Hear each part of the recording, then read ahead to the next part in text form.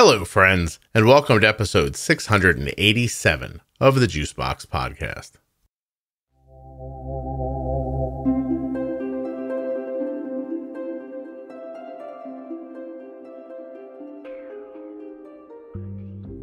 I'm just going to admit right now that I don't know how to describe Leigh Anne. So, Leigh Anne has type 1 diabetes. She's an adult in her 30s, was recently diagnosed when she recorded this, and that's all I'm giving you. While you're listening, please remember that nothing you hear on the Juicebox Podcast should be considered advice, medical or otherwise. Always consult a physician before making any changes to your healthcare plan or becoming bold with insulin. I have a Buy Me a Coffee page. It's buymeacoffee.com/Juicebox Podcast. And some people are members, and with their membership, usually they're promised a reading of their name, which, if I'm being honest, I'm woefully bad at doing. But recently, Donnie became a member and asked me to read you this. A shout out to Nolan and Jen Dean, and everybody remembered, loved, and affected by the combination of diabetes and mental illness. Thank you, Donnie, very much. And thank you, everybody who buys me a coffee.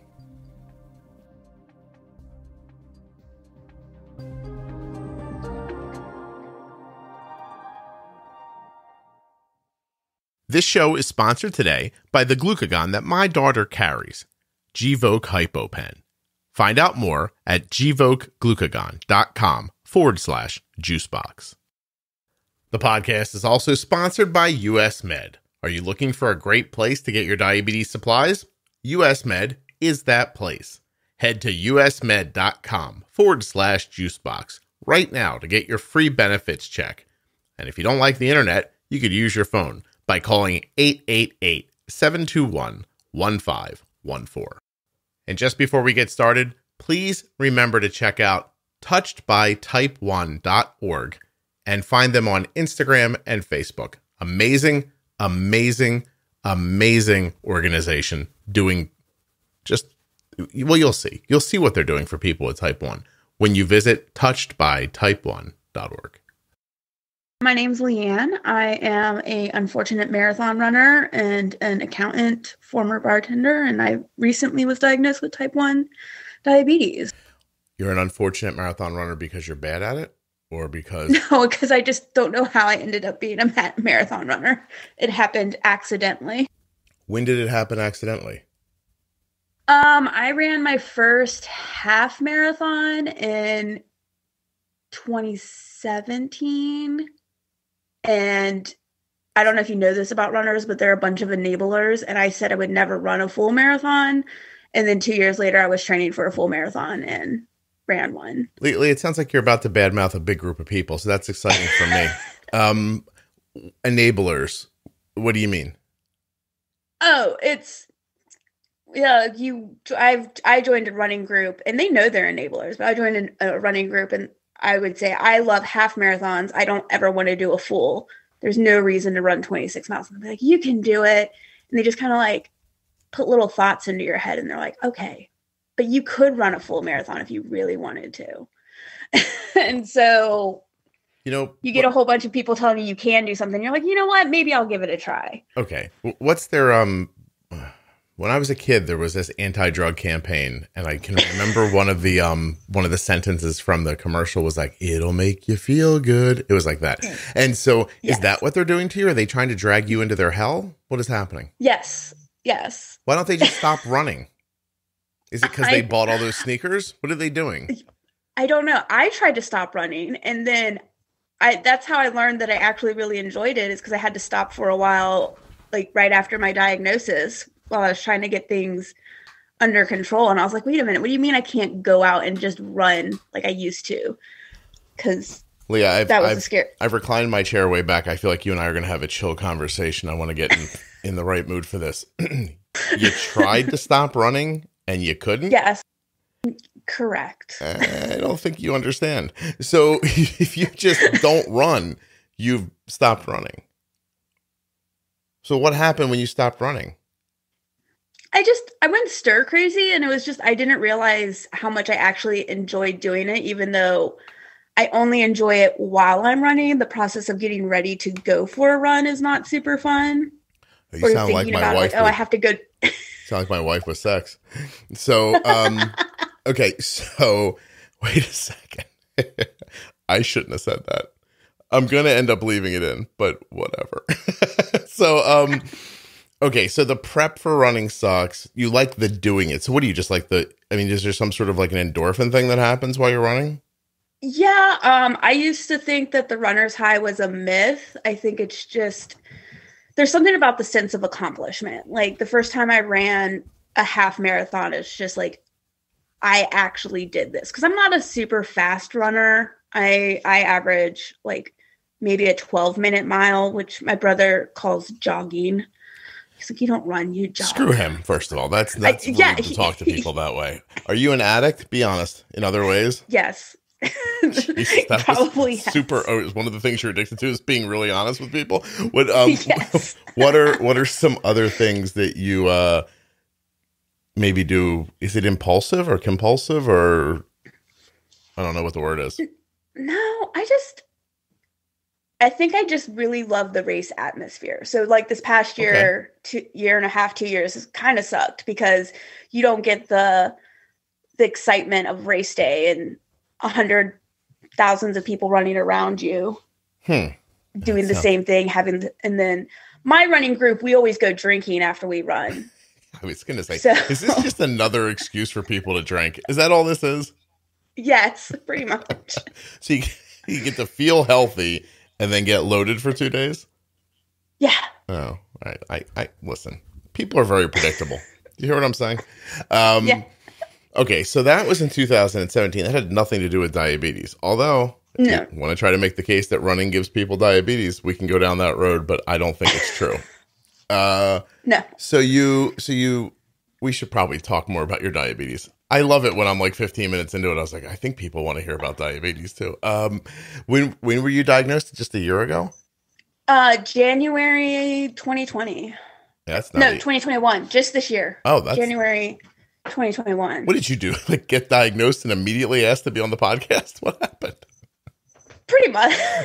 I found your podcast because when I was in the ER, I didn't have a room, so I didn't have a TV. So I spent my time on Reddit trying to figure out what was going on. So I found your podcast immediately.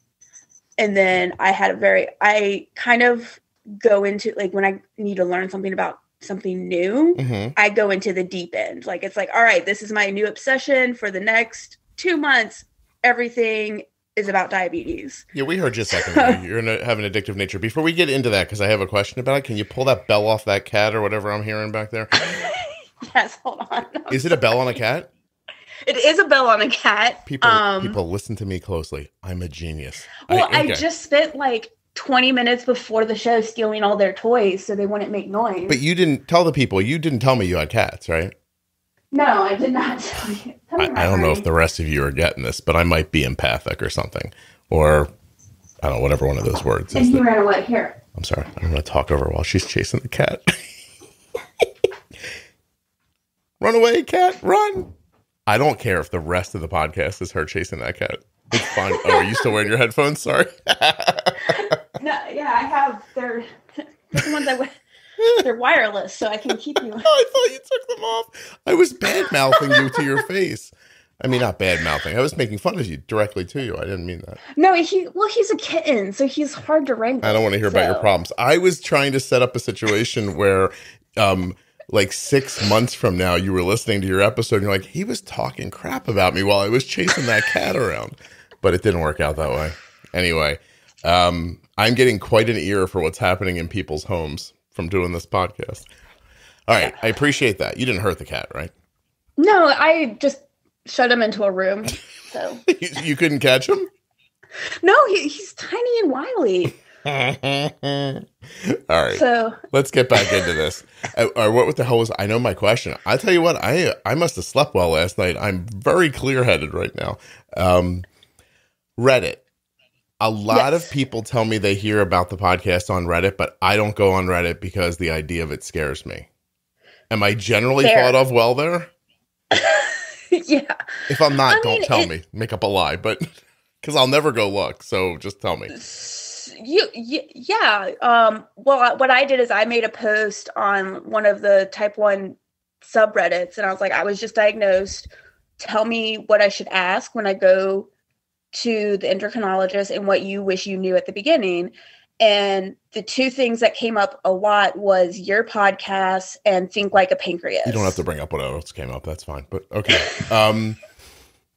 That's a pretty good book from what I understand. I can't read, so I'm not sure, but I hear good things about Gary's book for certain. And Jenny's on all the time, and Jenny actually works for Gary. So I don't know if people know that or not, that Integrated Diabetes Services is owned by the author of Think Like a Pancreas.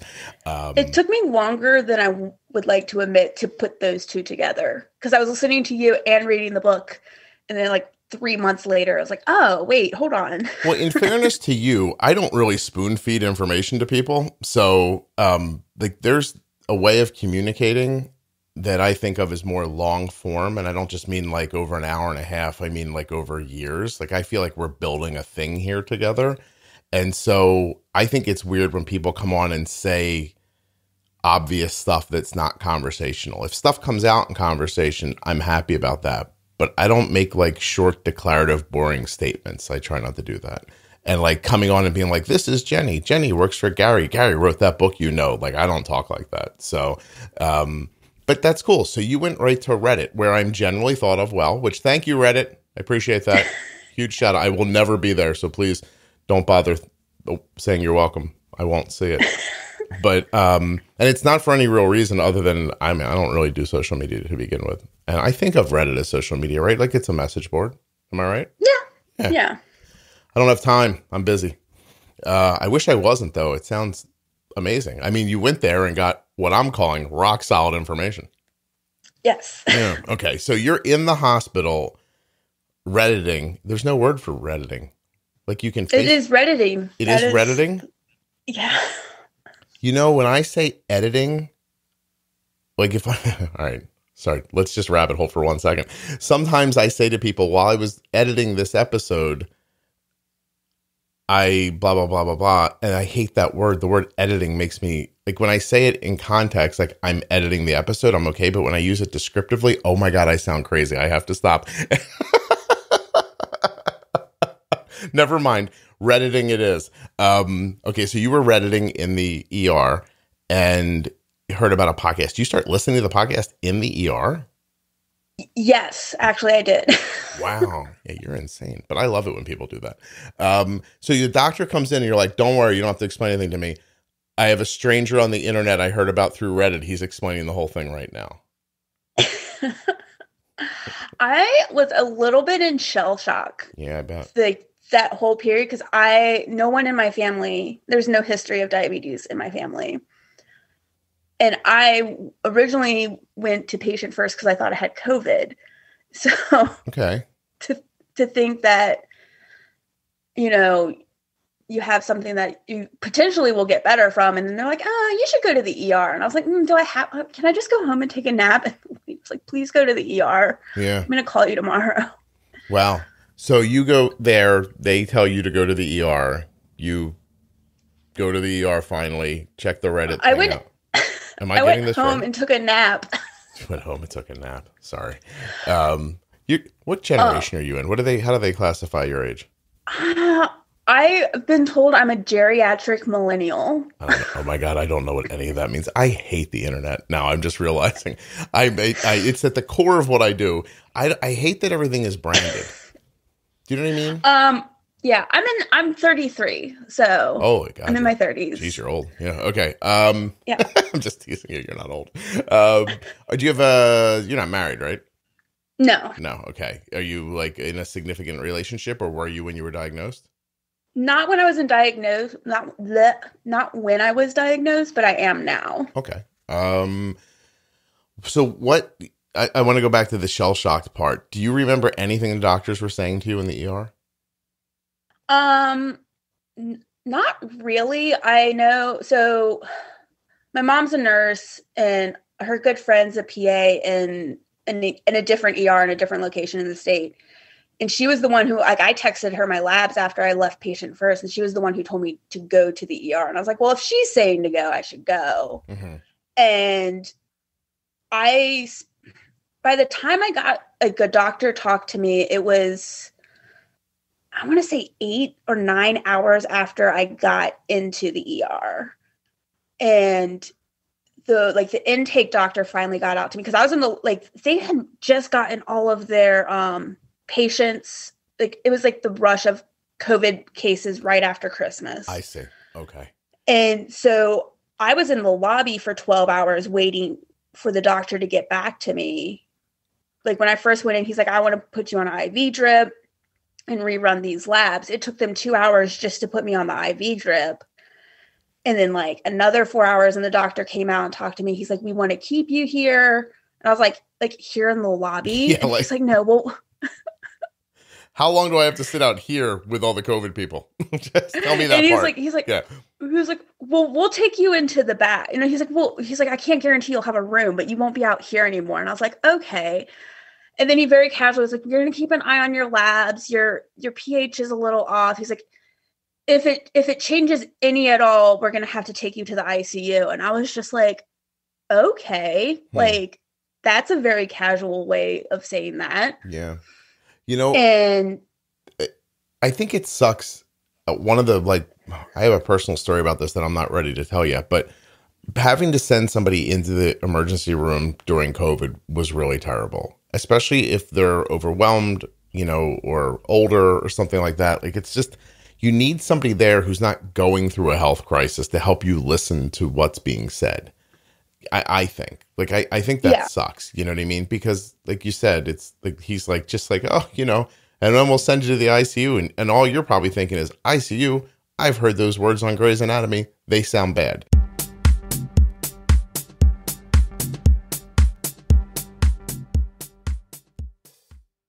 When you have diabetes and use insulin, low blood sugar can happen when you don't expect it. Gvoke HypoPen is a ready-to-use glucagon option that can treat very low blood sugar in adults and kids with diabetes, ages 2 and above. Find out more. Go to gvokeglucagon.com/juicebox.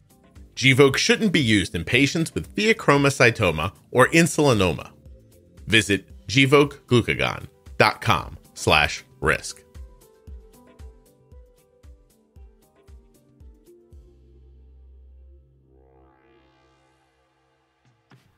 If receiving your diabetes supplies is a constant headache, just know that it doesn't have to be.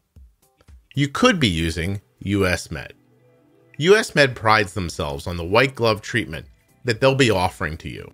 They carry everything from insulin pumps and diabetes testing supplies to the latest in CGMs like Libre 2 and the Dexcom G6. US Med accepts Medicare nationwide and over 800 private insurers.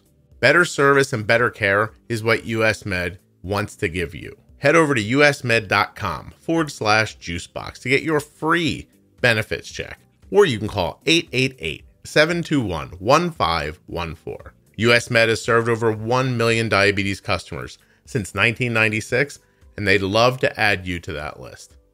So if you'd like to get 90 days worth of supplies and fast free shipping without all the headaches, check out US Med. There are links in the show notes of the podcast player you're listening in right now, and links at juiceboxpodcast.com to Gvoke HypoPen, US Med, and all of the sponsors.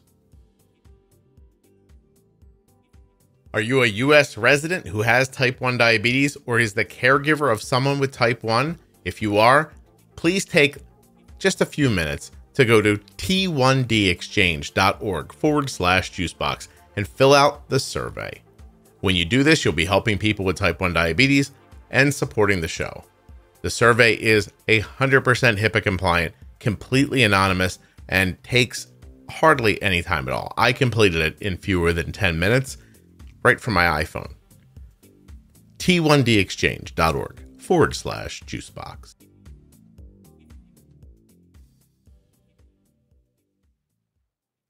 You know, like, it's right. What does that mean exactly? At this point, do you have any idea what's actually wrong with you, or they're just looking at your labs and it doesn't look right? Well, the patient first doctor mentioned diabetes and metabolic acidosis in a sentence when I was there, but both of those words went out my head the second I left patient first. Mm-hmm. So at this point, the intake doctor, he did say we suspect that you have acute onset diabetes. And I'm just sitting here like, I don't even know what that means. Like, yeah. I do think I was far enough ahead in just general life of knowing like there's diabetes and there's 2 types and it has nothing to do with eating sugar or not eating sugar or your diet. Like, that's about what you knew. That's about what I knew. Okay. I didn't. So when did they get you out of chairs? Are you vaping, by the way? They got me out of chairs. Leigh, are you vaping? What is that noise? No. All right. Okay. That's fine. I have my hands are near my face, which you're not supposed to do during COVID, but you know. Don't worry about that. Are you by yourself? Yeah. I don't think you can give yourself COVID. No, but you're not supposed to touch your face. Oh, I'm not picking my nose right now. No, I'm just kidding. Or if I wasn't, I mean, how would you know? Okay, so yeah, go ahead. They got me into a room at midnight, and so that's 12 hours after I arrived at the hospital. Okay. Jesus. And then they, take blood and all that stuff. Around 4 a.m., a nurse comes in and offers, she's like, we have a room, but you have to transfer to this other hospital. And I was like, I have a room. I'm in a room. Yeah.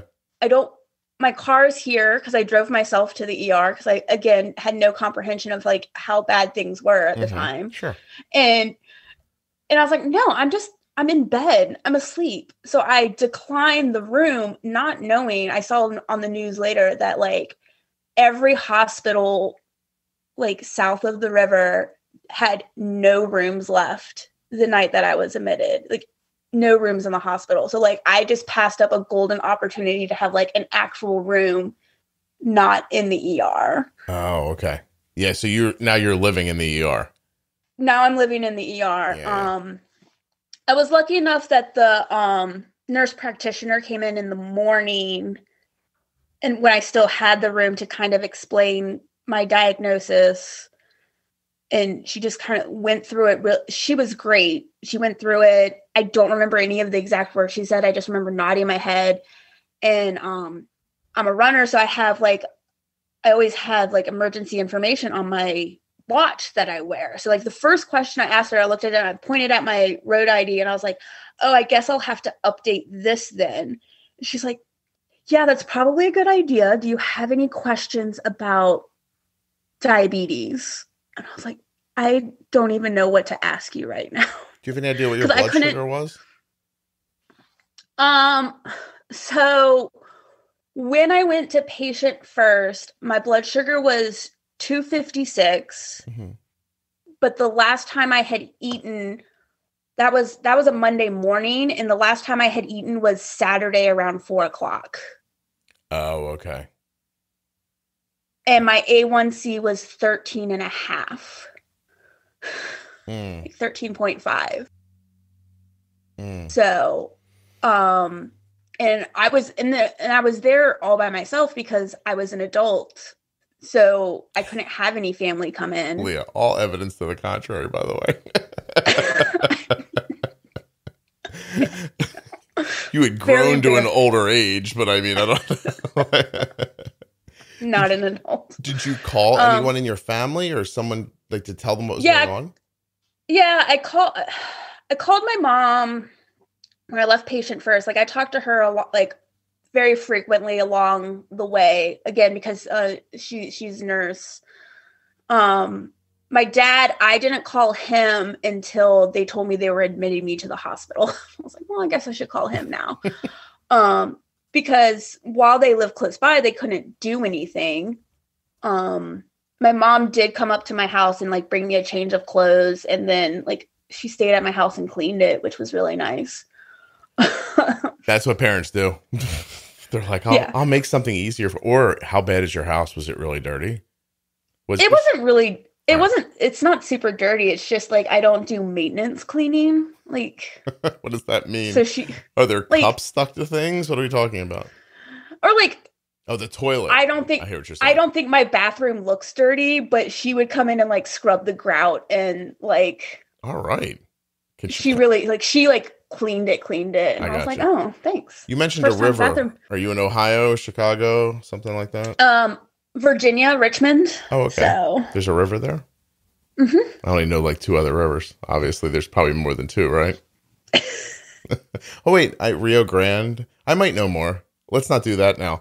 I called my mom. She was on speakerphone while I talked to like the nurses and the nurse practitioner, and she asked questions. I think she was on her best behavior, and I really appreciated that. So your mom was trying to pick out information too. At what point do you think you solidly understood what was going on? Like how far from sitting in chairs in the ER until you were like, I have diabetes, I have to take insulin, there's going to be meters and testing. Like how long were you there till you got to that? I don't think I really comprehended what this was all going to be until like a month after I got home, because it was just like, so when I was little, I was supposed to take shots every day, like growth hormone shots for like a completely unrelated thing. And I didn't do it because I didn't like shots. So I knew enough about diabetes that I was supposed to give myself insulin. I talked to the doctor and I was like, I hate shots. I can't do needles. Like, I don't know if I'll be able to give myself shots. And she just looked at me and she's like, well, you're going to have to. And I was like, cool. I guess this is my life now. But while I was in the hospital for 2 days. I never pricked my own finger.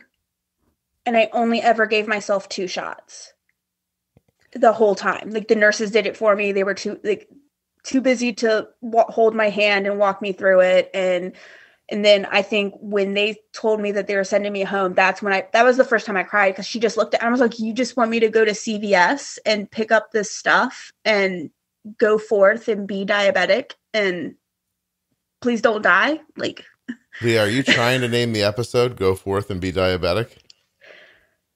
Maybe. Because I think you just did. Because I only had cat nap up until now because of the kitten with the bell and that you took a nap after you left the urgent care. Yours is better. Oh my God. Well, that's nuts.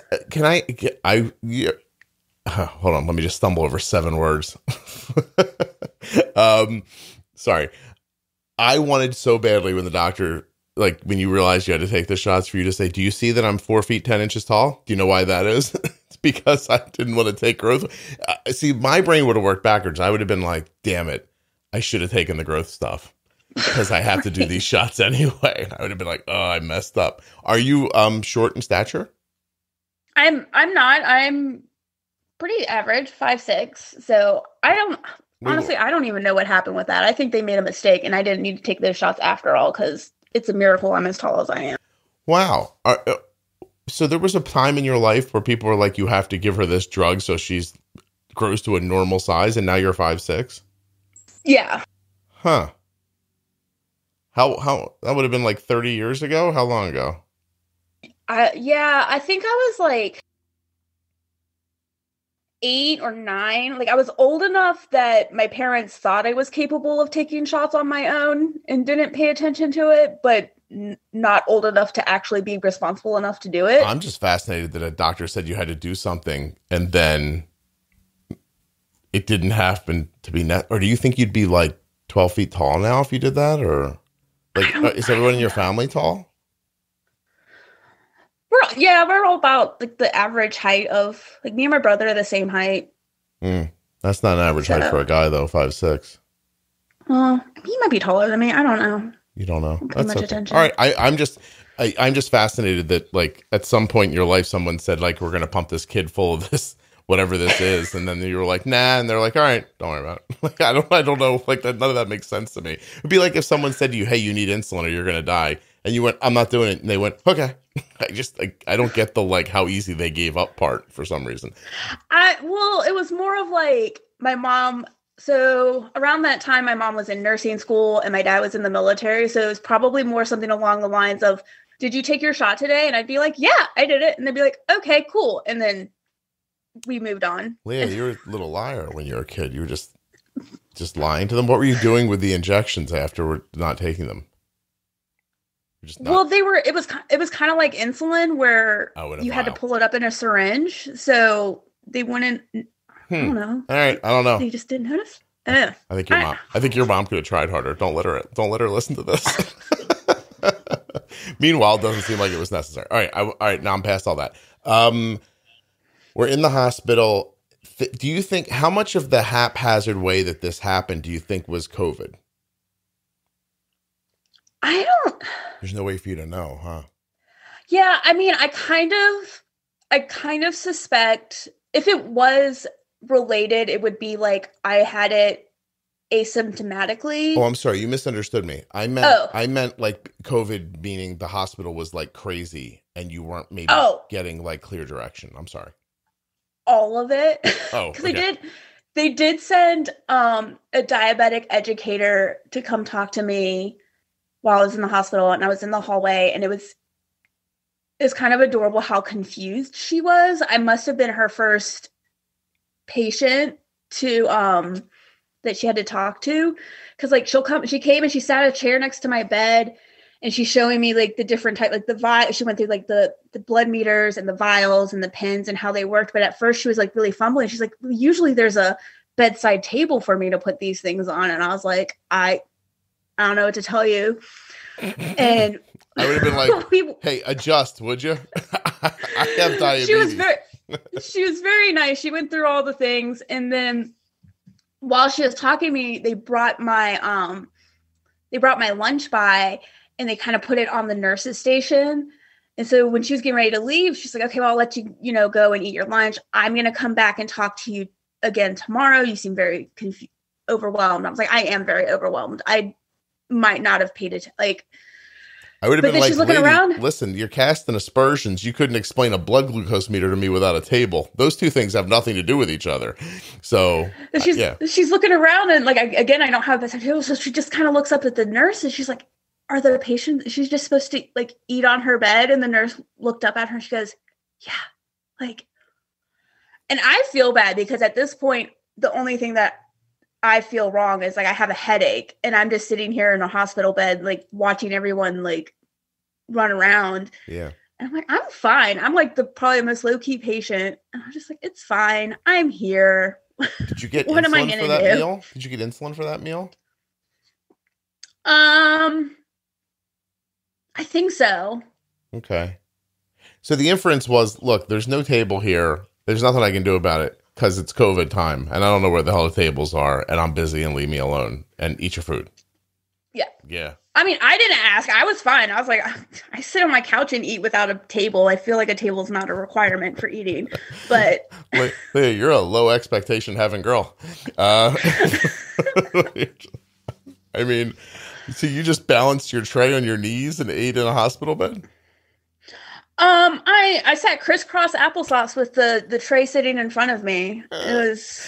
I don't think anyone's ever said those words on this podcast. Well, there you go. You're. I guess you don't have a lot of needs.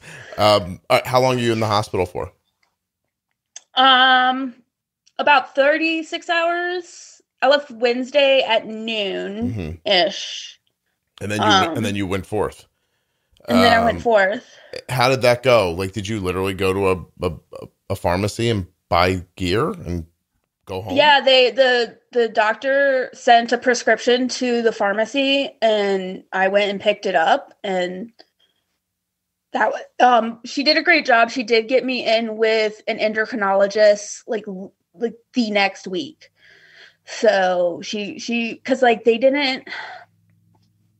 I didn't understand what was going on, but she said they had a hard time getting endocrinologists to come to this particular hospital. And I was like, so I didn't talk to an endo while I was in the hospital. Just nurses? So I didn't. And diabetes educators? I talked to a diabetes educator, and she did come back and talk to me the next day before I left, which was really nice. Was it helpful or just nice? It was helpful. Like they were very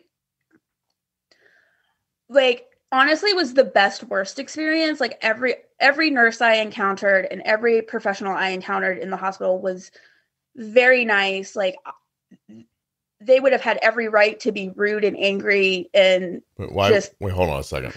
So you just said something that a lot of people say that, I have to be honest, flummoxes me every time. They were very nice, or I love my endo. Like, there's people all the time with like 8A1Cs who are like, listen, don't get me wrong, I love my endo. And I'm like, well, your endo is supposed to be helping with your diabetes, your A1Cs and the 8s. Why do you love your endo? It would be like if I took my car to get repaired and it came back without wheels on it, but the guy told a great story while I was there. And I was like, I love my mechanic. Like, why do we, like, do you know what I'm saying? Like, why does that, I want people to be kind, and a bedside manner is important. But why do we so easily write off people with poor information or poor communication skills because they're nice otherwise? Am I being crotchety? I get what you're saying. Go ahead. Everyone at the hospital did a great job of communicating with me. Like, I think the nurses did a great job. I think the diabetes educator did it. Like, but you didn't understand what was happening, though. You said you described yourself as overwhelmed. I think on a logical level, I understood what was happening. I didn't comprehend what it would mean for my life yet. Okay. But could you take care of yourself when you got home? Could you give yourself insulin for a meal, test your blood sugar? Did you know what you were supposed to be doing and what your goals I were? did know that. Like, they did walk me through that. Okay. And I mastered insulin shots. That was the one of the 2 shots I gave myself when I was at the hospital was with one of the evening nurses, like the overnight nurses. And she used to work on a pediatrics floor. So she's like, I'm going to have you give yourself your insulin. Mm-hmm. And she handed me the syringe, and I got very nervous and anxious about it. So I was like, you know what? I can't do it. I went to give it back to her, and she just put her hand on mine and made me do it, which was like everything I needed, because I realized, it does not hurt. Like, this little tiny needle does not hurt. I can do this. Everything's fine. You need someone to be parental with you for a minute and guide you through something. Right. Gotcha. But I listening to your stories and just like the amount of time people have spent in the hospital and like a lot more hand holding that has happened. I think I would have gotten that if I actually was not in the emergency room and I was actually like up on a floor. Sure. Or, with nurses who that was their, like, that's what they were used to, where all of the nurses I was dealing with were used to putting out fires and like literally preventing people from dying. And they were preventing me from dying too, but people were retasked and doing jobs that you think they didn't normally do. Yeah. I got you. And they were great. It was just more of like, the issue I had when I got home was the finger pricking I have an anxiety about like pushing a button that I know is going to launch a needle into my skin. Like, I can't do it. Like there was like one of the times I actually had to, I was so mad because it took me so long to prick my finger that my glucose meter turned off. And I didn't realize it did that. So I had put the blood on the test strip and then it didn't work. And I was like, oh man, now I have to do this all over again. That happens a lot to people. It times out and you're like, and then now you're balancing the blood on your finger and trying to pull the strip out and let it restart and push it back in again. But I'm saying, I hear what you're saying. You went to the blood when it wasn't reading it. Yeah. It's horrible. Look at your life is terrible. Look at all these problems you have. Just awful. Well, things are better now, right? Yeah. No, everything's good now. I think I have a pretty decent control. I was blessed that I'm like on the Tesla of insurance plans, because like, they don't take gas. My insurance pays for everything. Oh, okay. So, like my insurance has this program, like if I participate in like coaching, what's the 3 requirements? If I do like the quarterly coaching, I take my medicine as prescribed, and I get my A1C tested once a year, they cover all of my diabetes supplies. before I hit my deductible. Oh, that's cool. So, and then this recent year, Dexcom switched to pharmacy, so that counts as a diabetic supply, which saves me a lot of money. Yeah. Free for you. So, then, like, basically insulin. So that's great. Yeah. I did have like the endo that they set up the appointment with that I got to, like, which I learned is amazing, that I got in with an endocrinologist like a week after diagnosis. Mm-hmm. But I did not like her. And please tell me so why. I get what well, I went in, and again, I had to go alone because you couldn't take people in. And she, like, the first thing she does is the sugar is poison lecture and like told me all of the terrible things that could possibly happen to me now that I'm diabetic. Which, granted, I feel that I need to know, but I don't think that should be the, like, opening act of the play of, like, oh, you can go blind, you can lose your feet, you can have your higher risk for stroke and heart attack. And I'm like, oh, great, thanks. You think they should sing the song first, not go right into "Mama Fell Down the Well"? I hear you.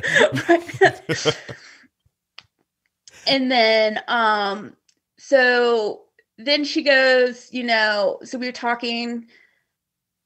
I asked her, because she was a big proponent of the low carb diet. Mm-hmm. And I was like, okay, well, I'm a runner. I eat a lot of carbs. Like, how, like, I train for marathons. Like, how is that going to matter? She's like, well, when are you running a marathon? I was like, well, I think I have one planned for the end of May. And she's like, oh, that's too soon. You're not going to be able to run that. I was like, oh, okay. And then she wanted to put me on a pump. She's like, a pump's for you. I'm going to send in someone to talk to you about it. And then that she immediately sends, like, this is my first day, all this information. Then she's like, I'm going to put you on a pump. And I'm going to talk about your favorite company. And so she sends in the Medtronic rep to talk to me about, like, their system. And, like, back when I was on Reddit and doing my research, the number one thing that people said is, like, get a Dexcom or a CGM. So that's what I cared about. I at this point had managed doing shots just fine. Yeah. I felt like I could continue to do that. But the thing that I really wanted to get rid of was pricking my fingers. Mm-hmm. So I was like, I want a CGM. So I'm talking to this guy, and I was like, okay, well, I want the Dexcom CGM. And he's like, oh, well, our system is super great because it's like an all-in-one system. And did she send you a company rep in? Yes. There's like a sales guy in a closet she opened up and let out or something like that?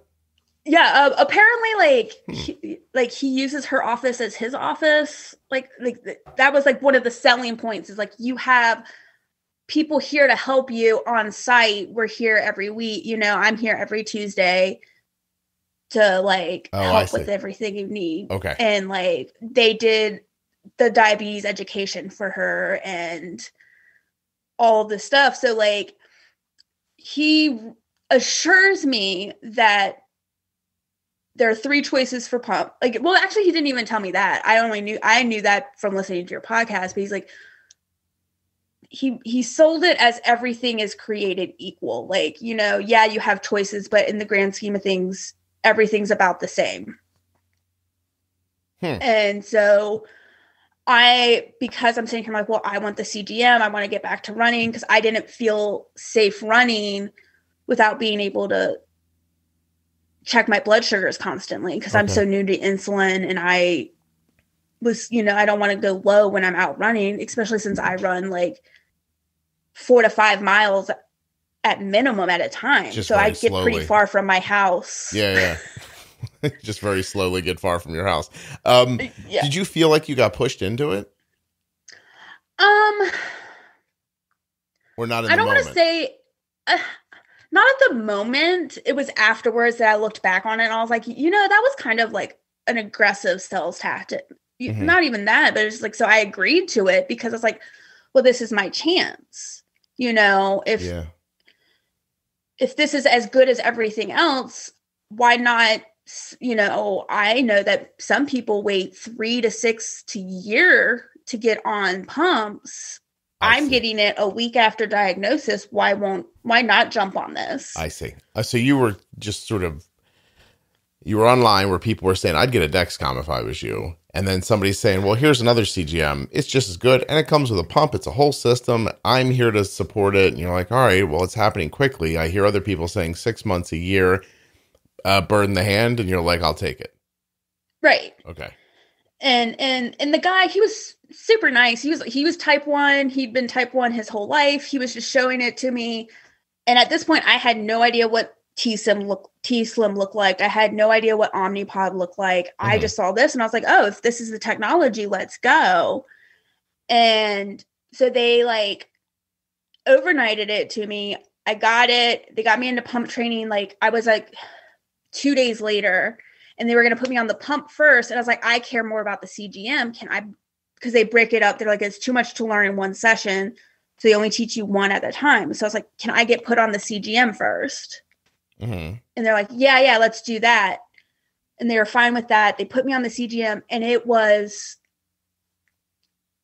terrible. Like it was not like the only thing that I liked better on that was like it had a reusable inserter. But like you had to calibrate it twice a day, 12 hours apart. So but they also tell you to calibrate it when your blood sugars are steady. And I'm like, well, if I calibrate it at 6 a.m. when I first wake up, then I have to calibrate it again at 6 p.m., but I usually eat dinner at 5. So my blood sugars aren't going to be steady. And if it gets wonky, it'll like wake up in the middle of the night and be like, you need to calibrate me. And if you don't calibrate it, it doesn't do readings and it wouldn't. Leigh, I think this is the part where I go, hey, Medtronic, sorry, I don't ask people what pumps they use before they come on the podcast, and I don't control what they say about your stuff. Is that about the point where I say this? I think it is, right? Yeah. Okay. Do you still have it now? No, okay. I don't. I mean, it's only been like 8 months since you got it. You don't have it anymore? So I'm freaking out about this because I go online, I'm doing research and I'm stressed because I'm like, this is terrible. Like I can't this is supposed to reduce this. And that I made a post on your Facebook page and people came out of the woodwork to be super supportive. And they're like, you have 30 days. Yes, they sent it to you. Yes, you've tried it on, but you have 30 days to say you don't want it anymore. And I was like, oh, you returned it like a sweater. I returned it. And the return process was atrocious. But like I took the next appointment, I took my mom with me. I had found a different endo just to, cause even if this I didn't like the lady, I didn't like the group, the way she ran things, and I just knew it wasn't going to be a good fit. So I had already set up an appointment with a new endo, but she couldn't see me for another month. So when I went to my follow-up appointment, I, met with the physician's assistant and I told her, I was like, look, I don't want this system. I don't think it's going to work for me.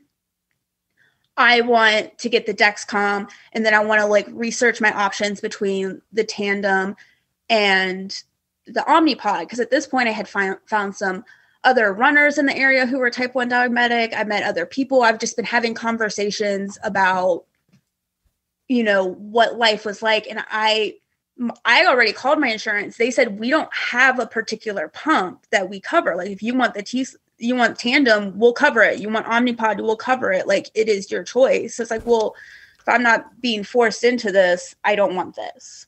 Mm-hmm. So I went and I told her, and then she kind of looked at me and she's like, oh, well, Dr. So-and-so exclusively works with Medtronic. And I was like, what? And then there was just this really awkward pause and silence between us. And I was like, well, full disclosure, I have an appointment with another endo. She's like, okay, well, I can't tell you what to do. It's your care. Mm-hmm. So without so many words, that I was basically told, if you see this doctor, you have to use the Medtronic pump. And I was like, I'm not doing that. No kidding. I wonder how much, setting aside Medtronic for a second, I wonder how much that happens. Like, I mean, it felt like a little like mob thing, right? Like, hey, you come here, you eat dinner, you pay for this, you do that, you do what I tell you. Like that kind of thing. Like, don't say anything, use the pump, shut up or you leave. Ooh, that's unpleasant. Oh, yeah. And then, like, they were super helpful for getting me on the pump. But the second I was like, I don't want this, it was just.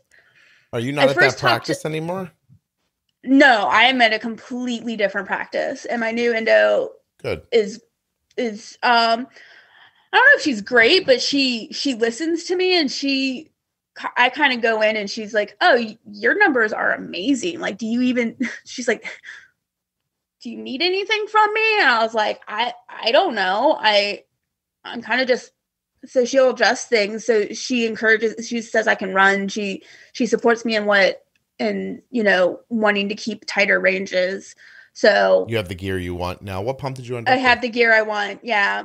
What'd you end up with? But, I have, Tandem. I have the T-Slim with the Dexcom. Are you using the Control IQ? I am. How do you like that? I like it okay. I kind of just default to it right now because I'm still trying to like get a hold of like carb ratios and all of that. I really wish that they would let me set my target lower because right now it defaults at like the target of 110. And I was like, can I have my target at 100? So like to kind of get around it. No for now, right? It is. Tandem called me and they did a survey once, and one of the guys, he was asking the question. I told him that, and he's like, we hear that a lot, and he's like, there's works behind the scenes. Like he made it sound like Tandem is aware. They're hoping that that's a possibility in the future. Okay. So good. Sorry, you were about to say something. I forget. I cut you off.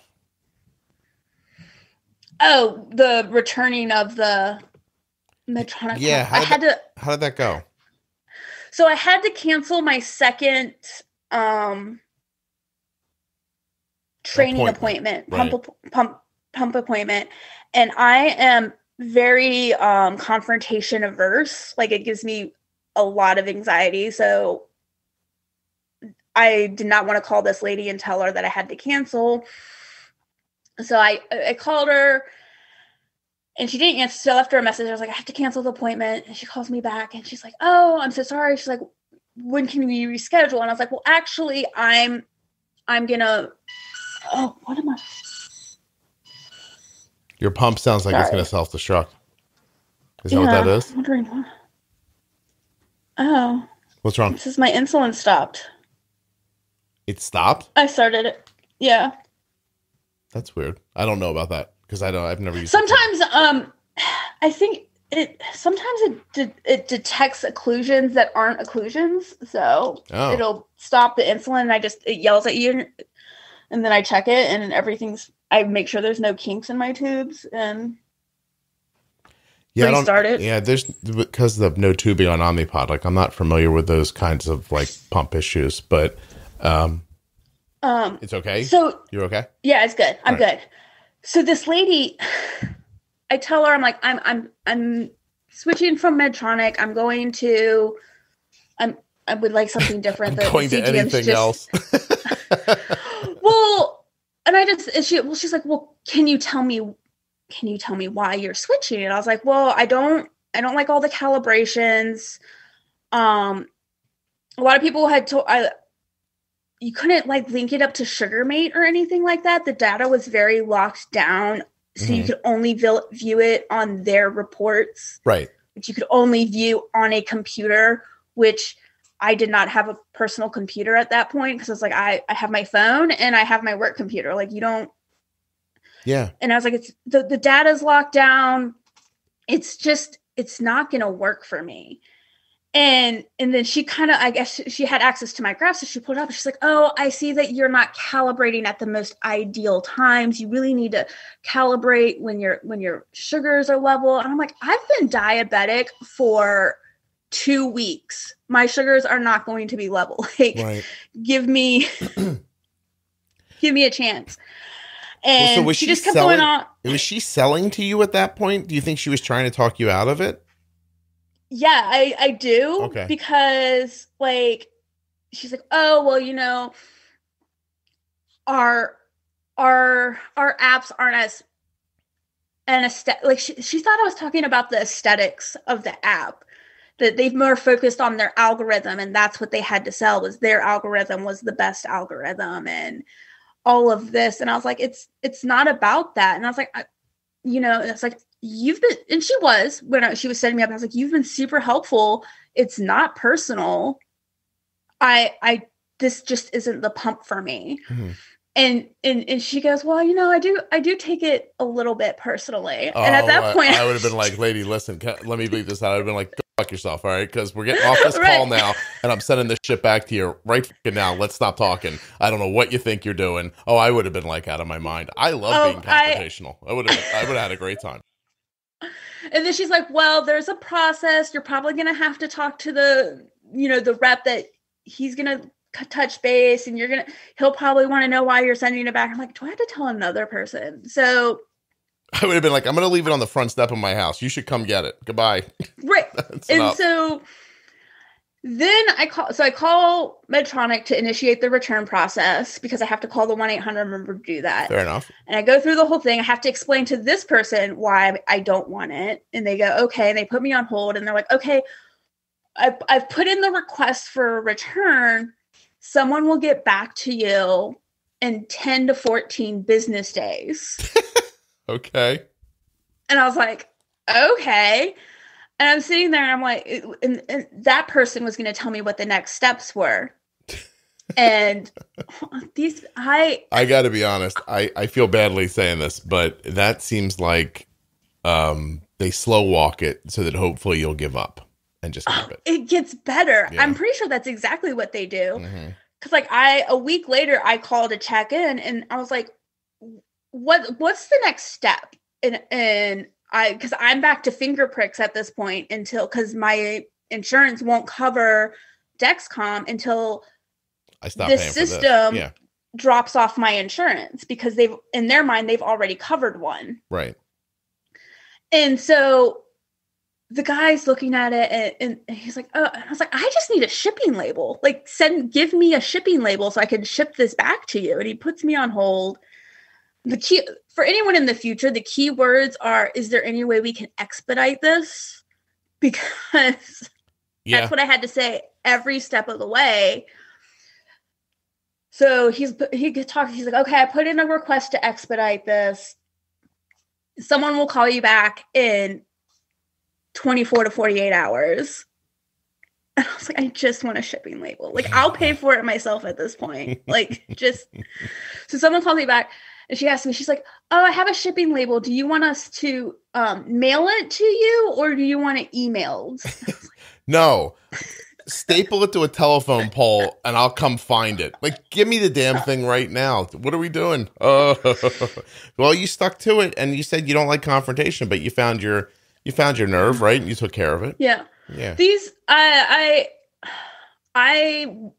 have a desk job. I work for the government. I have a lot of time on my hands to sit on hold while I'm working. So it took 8 weeks from the time that I requested to return the pump to get it back to them, for them to acknowledge that they received it, and for them to tell my insurance that they no longer had a claim.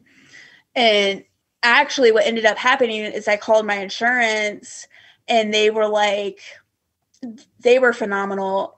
They did a conference call to call Medtronic, and eventually the lady was just like, I don't understand how this process works, because she's like, it's just a request. It's an email. It's not like you have to mail things anymore. Yeah. And like, so when they put us on hold, she told me, she's like, I heard them say that they have received the pump back and that they are processing the check to return the money to us. She's like, you don't have to wait for this. So what I'm going to do is I'm going to reverse the claims on our end. So she reversed out the claims. And you can go ask so they were no else. longer on my insurance. So I then could proceed to get the Dexcom and the Tandem and start going and start with that,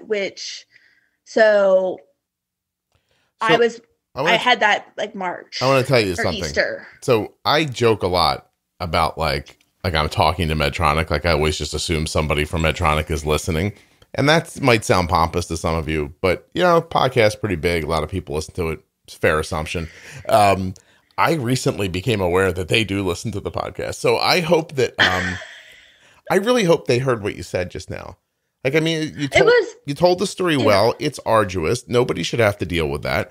If they don't like your product, then fair enough. Like, why is this how they have to get out of it? And not for nothing, but I mean, if I'm giving advice, make a better one, which I think they're on their way to trying to do, honestly. So, do something that when people get it, they want to keep it. Seems reasonable. And honestly, it wasn't, if my choice was MDI and finger sticks and Medtronic, I would 100% pick that Medtronic pump.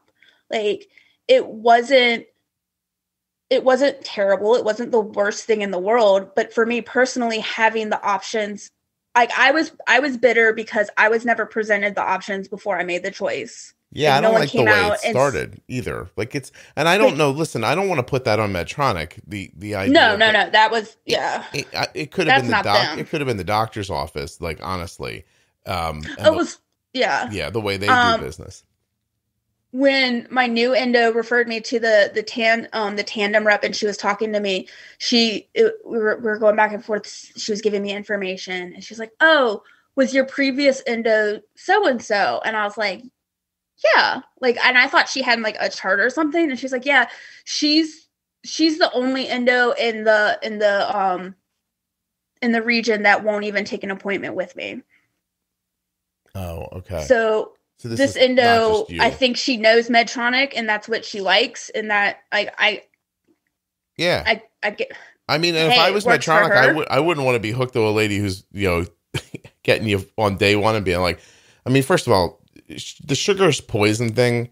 I mean, look, sugar's not good for you. I'm not making that argument, but it's a weird place to start, like you said in the conversation, like with try to scare tactics, and then to say, look, this is the pump that I use here. So much so that, watch this, next to my broom in this closet, here's Jim.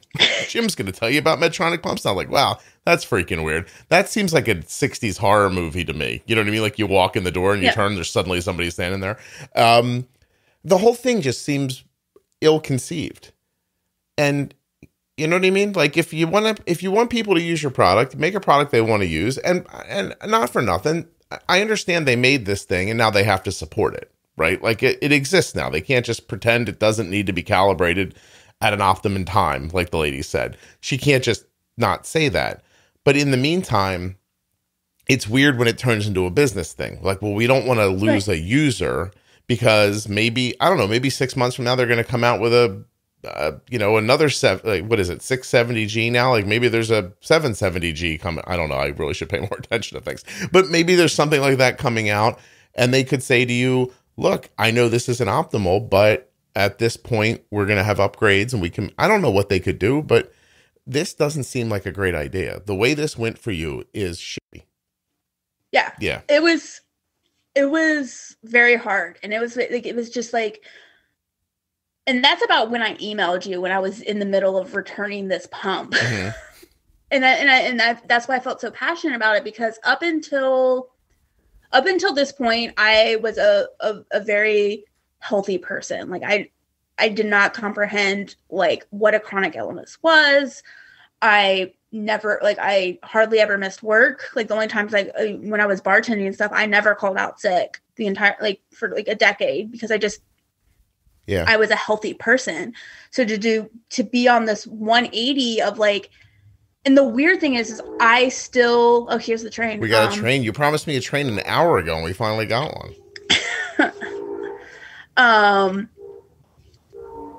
It's going to get louder before it gets quieter. Oh, it's Amtrak, so it's a quick one. He's gone. Okay.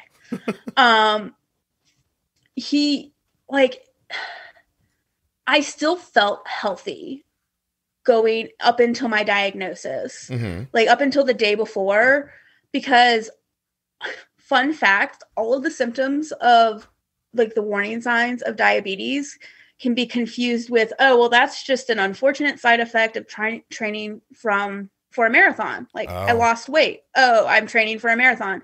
I'm thirsty all the time. Oh, I'm running a lot. I'm hungry all the time. I'm running a lot. I'm exhausted all the time. I'm running a lot. So it never fazed me. And I do think that like as the amount that I was running, like extended how long it took me to get diagnosed. I would imagine. Yeah. Because when I think back, like June of 2020, my doctor noticed I had lost 15 pounds. Okay. She's like, did you change your diet? And I was like, no, I crushed a pint of ice cream last week, like in one sitting. And she's like, oh, well, has anything else changed? And I was like, I trained for and ran a marathon. And I'm getting ready to run another one. She's like, makes sense. And we moved on. And then like I was, but January of 2020 was like the first time I was aware of being thirsty. Like before that, I was very much like one of those people. I never carried a water bottle with me, but starting in January, I was like, I'm carrying a water bottle now because I just get thirsty now. So you can look back and see it coming. Oh yeah. And it's crazy because it's like, and so I also didn't realize how exhausted I was all the time because like it was such a slow onset for me that like until I started taking insulin and getting my blood sugar under control, it's like, oh wait, this is what it feels like to have energy again. Right. So, and it was a very hard transition for me once I realized what it meant long-term. Cause I was under the assumption of like, okay, I'm going to listen to this podcast and I'm going to do a lot of research and I'm going to have this under control right away. And then I'm going to go right back to my normal life. Okay. And now that I know what's going on and now that I have insulin, everything's going to be fine. But there's still the random bounce of like exhaustion. And there's still like just times where I can't focus at work. And the threshold for where that starts is a lot lower now because I'm no longer used to running super high on my blood sugar. What blood sugar do you get at when all that starts happening? Like 180. Yeah. That's where 200. I would guess. Yeah. I think having watched my own blood sugar when I wore a CGM last time, I would say that I could eat my way to 160 if I tried really hard. So, and then that's when you start getting that like feeling that I think people who don't have diabetes associate with like, oh, I ate too much or, I've had too many carbs, like that kind of weird. But it really is. It's like a slowing, a fogging, like that kind of thing. And when it happens to you once in a great while, you can write it off. But if your blood sugar is bouncing around and that feeling is coming constantly, I would imagine it's just an unrelenting, like water torture, right? Just a drip, drip, drip where you need to get away from it. So what have you been doing to try to avoid it? Well, I would love to say I've been trying to be better about my diet, but before diabetes, my go-to dinner was pasta. My cats are named Tortellini and Macaroni, and my friends have nicknamed my house the Castle of Carbs. So like all of that is extra ironic now. But yeah, I have my Dexcom alarm set at 1:30, and I don't let it go high. I am probably a little over aggressive on correcting, but I'm more scared of, I'm not scared of the highs, but the, like what you say with the long-term effects. And I love your sandblasting analogy. It's like, I don't want to deal with that. The lows don't scare me. They probably should, but I've also not had very many terrible lows. Mm-hmm. So, if it gets to 150, I'm correcting it. And because I can't stand that feeling of the exhaustion. And it's really hard for me because my work is super understanding, and I'll just, I'll talk to my supervisor and I'll be like, I'm not feeling great today. Yeah. I'm going to take a couple hours off. I'll make up the time later this evening. And they're understanding about that, but it gives me anxiety because, being completely honest and transparent, 6 months before my diagnosis, if someone said, I can't do something right now, I'm exhausted, my blood sugars have been crazy all day, I would be like, okay, and I would feel sympathetic, but I would also have that thought in the back of my head of like, why don't I hire somebody this doesn't happen to? Yeah. I would feel like that, like they were like, are they using their diabetes as an excuse to not do something? Because until it happened to me, I had no comprehension of how much I understand. Yeah. Like blood sugar can affect things. Well, listen, I do think it's important, right? To realize, like, I know that you deserve, I'm not saying any of this, right? Like, I know that you deserve, you're covered by the ADA, it's a disability, like all that stuff. But I hear your greater point. Like, that's not how you want to be thought of in the workplace, and probably not how you want to feel personally and physically. So are we really saying you either need to get better at bolusing or change your diet? Yeah, I need to get better at pre-bolusing, because even before diabetes, a poor habit that I've picked up from my bartending days was waiting until it was I'm super hungry to go eat. I don't plan to eat. It's just like, oh crap, it's 2:00 and I haven't eaten lunch and my stomach's growling. I need to go eat right now. But that doesn't work with diabetes. Like, I need to have some sort of thought, and I'm not like, I'll bolus and then I'll be like, all right, and it's definitely been enough time. I'm going to go eat now. And it's only been 5 minutes. Like, that's not enough time. Mm-hmm. So yeah, the other night, Arden said that she thought Oreos would help her study at 11:00. And I said, that's fine. Just pre-bolus. And then like half an hour later, her blood sugar's going up, and I went and I was like, what happened? She goes, I pre-bolus. I'm like, how long? I said, because I'm thinking 20 minutes for an Oreo. And she goes, oh, it wasn't that long. I said, well, then you didn't really pre-bolus. And she's like, oh, okay. So, I mean, it really is like Leigh, I joked about it earlier, but like, you gotta, like, it's time to like be an adult. You know what I mean? Yeah, like, do stuff you don't want to do. Like, I got to be honest with you.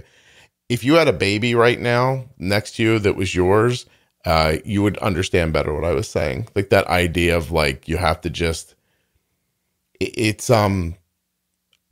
really don't like it when like married people say like, oh, you'll understand when you're married, or parents are like, you don't know until you have a baby. But there are some things you won't know until you have a baby, like, and the idea of just like, this isn't what I want to do, but this is what I'm doing, and I better do it and be happy about it, or I'm going to ruin somebody's life, it's a strong pull. And you're in that situation. Like, you're ruining your life. Like, you can feel it. Is how you've described it. Like, you're not feeling well. You're worried about your job, et cetera, et cetera. And the answer to, well, what can you do about that was, I could pre-bolus better. So pre-bolus better, And that's another strong motivator for me. Up until like maybe a year ago, I was very much a fencer of like whether I'd ever have kids. And then now that's definitely a possibility in my future. And I look at like the numbers that you need to have. Yeah, you're going to need to pre-bolus if you want to be pregnant. Yeah, it's just like, oh man, this is a lot. It's super hard. And I do try.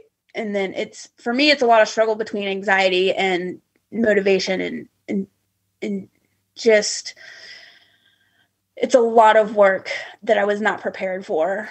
And yeah, but now that you're trying to streamline things. Well, now that you're aware of it though, I mean, what's the plan? Like, have you thought it through? Like what you need to do to make a change, I guess? I have, and it's one of those situations where I know exactly what I need to do. I just need to do it. So like right now I'm at pre-bolusing about 50% of the time. And when I was doing MDI and before I got CGM, I was being very good about my diet. Mm-hmm. But now that I have the pump and the Dexcom, I'm a little bit lazier about it because it's like, oh, well, it doesn't matter that it's 60 carbs. I can just bolus for it. Yeah.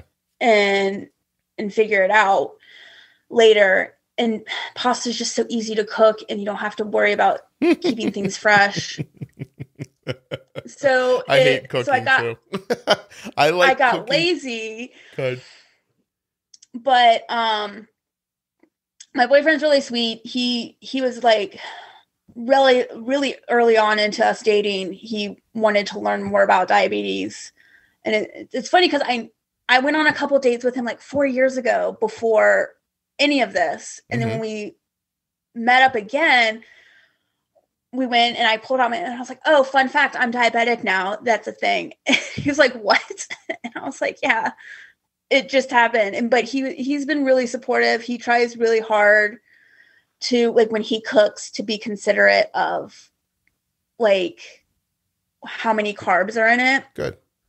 But he also has a terrible sweet tooth. So he'll have candy or sodas all the time. And I'll be like, hey, maybe you shouldn't drink that much. He's like, no, it's fine. He's like, I'll just finish whatever you can't have. So we'll split desserts and I'll have 2 bites and he'll eat the rest of it. Which is, I guess, sweet. I don't know. I mean, it sounds opportunistic, but I hear what you're saying. But it works out. But he, so we're getting back into I'm starting to get back into a habit of eating better and, yeah, because I don't want to overwhelm myself. Like I have benchmark goals of like, all right, well, this month I'm going to try to make, 50% of my meals lower carb meals. And I'm going to, try to pre-bolus. So I loosened up my ranges on my Dexcom Clarity and on the T-Slim just to try to I don't know, incentivize me to do better with time and range. Mm-hmm. And then over the next 6 months, I plan to kind of crank it down slowly. So it's not like I'm going to stay between, 70 and 120 starting tomorrow. I'm going to It's a good plan. Slowly bring that down. That's a good plan. That's a good plan. It really is. Like, shoot for a goal. Once you find yourself in that goal, tighten the range, keep shooting, and before you know it, you should be in a place where you're not getting those spikes that are making you feel terrible. You're going to get there through pre-bolusing and actively watching your blood sugar after you bolus for a meal and not letting it get out of hand. And, it'll become commonplace for you if you want it to be. If you want it to become commonplace and you take those steps, I think it will be. Yeah. Yeah, good for you. I'm excited about it. Good for you. I'm happy to hear. It's getting better. Yeah. No, I mean, you're doing, listen, let's try to keep in mind, it's November. You've had diabetes for 10 months. Yes. Yeah, you're doing really well. You know that, right? Yeah, I do. I know. Okay. But yeah, don't doubt that. Yeah. So one thing I just want to tell you, because I know it's going to drive you, you're going to think I'm crazy, but so Diabetes Awareness Month, I've decided that, because I've gotten lazy on running too, because my marathon got canceled. I'm running at least a mile every day this month. In celebration of the Awareness Month? Yeah. I also created a TikTok, which is really dumb because I don't understand TikTok, but I was like, this seems like a place that I can flood with videos of me running that no one will care about. So I'm going to do that for this month. I'm currently using TikTok incorrectly. But I have content coming for it. But at the moment, I'm not using it correctly. I'm pretty sure I'm using it incorrectly too. But well, listen, to use it correctly means setting your camera up and dancing in front of it, which I will not be doing. So I'm gonna I think I have some content that'll work well on it. I'm giving it a try. But listen, I think, first of all, I want to thank you for coming on. You were really terrific. I appreciate you telling that story. I do think whether we're talking about Medtronic or anything, honestly, like anything to do with your health, I appreciate that you tried something, it didn't work for you, you stuck to your guns, got it swapped out. There's a lot of accomplishment in there, really. And just in general, like getting through being diagnosed with during COVID and the kind of like haphazard way that things began. I really appreciate you sharing this whole story with me today. Thank you very much. Did you have a good time? Yeah, I loved it. I've been looking forward to this for months. Oh, I'm glad. That's so nice to hear. And you were good. You weren't nervous or not too bad? I didn't get nervous until like 10:59, and then I was like, "Oh my god!" Like right before it was going to start. Oh yeah, like you're like, this will be fine. Wait, maybe what if it isn't? You start freaking out, and then you got on, and my audio wasn't set up right. I apologize. That was my fault. But now we're good. I should probably let the cat out. Yeah, let that cat out of the box that you stuck it in, or whatever you put. I'm sure you didn't do anything wrong to it, right? No, he's just in my bedroom. Okay, all right, that seems legal. Probably destroying something. Well, that's your problem. I gotta go. Okay.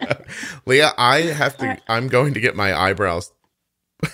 I'm going to get my eyebrows threaded. That is a delight. That fact brings me a lot of joy. It all started because Arden gets her eyebrows threaded, and I'm like her ride. And then my family makes fun of me because they say my eyebrows look sad because they curl around my eyes too much. And so I'm there one day, and Arden and I are just messing around. I'm like, I'll do it too. Like, I'm just trying to be a good dad. You know what I mean? And so she's like, you're really going to try this? And I was like, I'll try it. And I did. And it hurt really bad. And she got the one eye done. And I had a conscious thought. I was like, maybe I'll just do the one eye because it really hurt. But then I went back with Arden, I don't know, some weeks later. And the woman's like, again? And I went, yeah, all right. So I did it again. Hurt just as bad. But I have to admit, I looked in a mirror last night. I can't believe I'm saying this. And I thought, I have to get my eyebrows threaded. And then I got home. And Arden goes, hey, what are you doing tomorrow? And I was like, what do you mean? She goes, like, after you're done with the podcast, what are you doing? And I said, I'm going to edit some more podcasts. She goes, I got to get my eyebrows threaded. You want to go? And I went, oh my God, yeah, I just realized I need to do that. And it was an embarrassing moment for both of us, I think. But that's what I'm doing now. Leah, I'm going to go get my eyebrows threaded. And by the way, people should know, way cheaper than waxing. Oh, really? Now, I've never had my eyebrows waxed, but I am a person who has paid for it for other people. And that's expensive. The threading's like $5. Maybe I'll have to try that. There's this great Indian salon near us, and we go in there, and they just like, it's amazing. Like, I do think that we're maybe the only Caucasian people that go there. Because when we call ahead for an appointment, I'm like, hello, I'd like to make an appointment for. She goes, Arden. And I'm like, am I the only white guy that calls this place? I must be. I'm like, yes, Arden, house 330. So anyway, threading. That's my tip to all of you.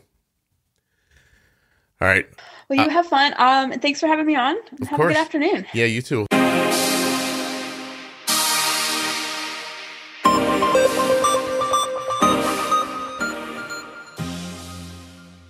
A huge thank you to one of today's sponsors, Gvoke Glucagon. Find out more about Gvoke HypoPen at gvokeglucagon.com/juicebox. You spell that GVOKEGLUCAGON.com/juicebox.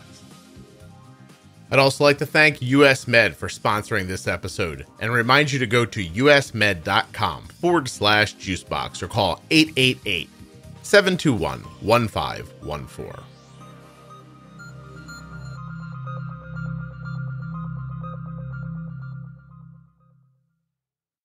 If you're enjoying the show, please tell someone else about it. And if you'd like to get even more support in the form of a really amazing Facebook community, look for Juicebox Podcast, Type 1 Diabetes on Facebook. It's a private group with over 25,000 people in it. just like you. There's also a public page. It's called Juicebox Podcast Public Page if you just want to follow the podcast on Facebook.